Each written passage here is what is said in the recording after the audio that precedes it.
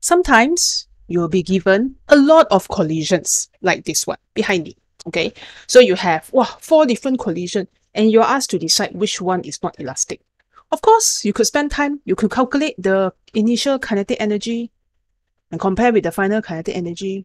And you could keep going back and forth, back and forth, back and forth. But to be honest, ain't nobody got time for that. Okay, so when you are given the scenario this way, we would suggest that you use the shortcut, which is the relative velocity equation. Okay, so depending on how it's being memorized to you, I will take maybe u2 minus u1 is equal to v1 minus v2. Now, personally, I prefer 2, 1, 2, 1. So I'm going to add a negative sign in front, but it's up to you. Okay, so it's a bit easier for me to substitute lah, because I look at the same ball. Okay, so it's really up to you. Of course, in this case, if you want to compare them, it's easier to bring the negative sign inside. Okay, so up to you, my dudes, up to you.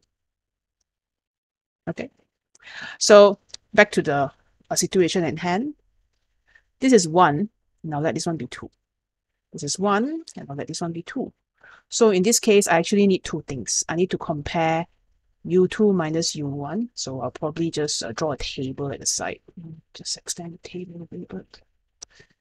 Okay, and then I also want to look for v1 minus v2. So this is what I'll do so that I can compare them easily.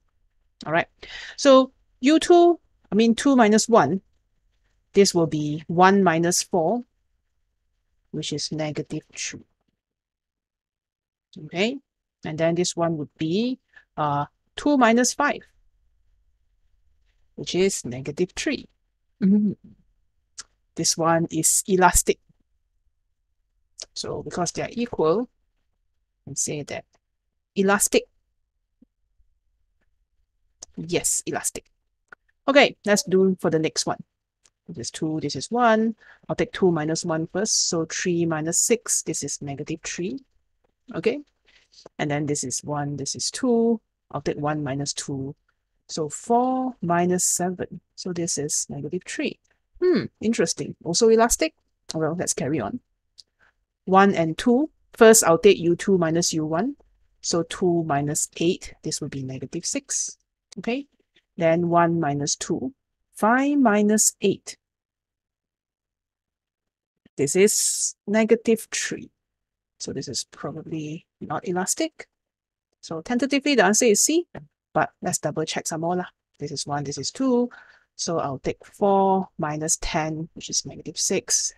This is 1, this is 2. I will take 6 minus 12, which is negative 6. So elastic. Yay. Okay.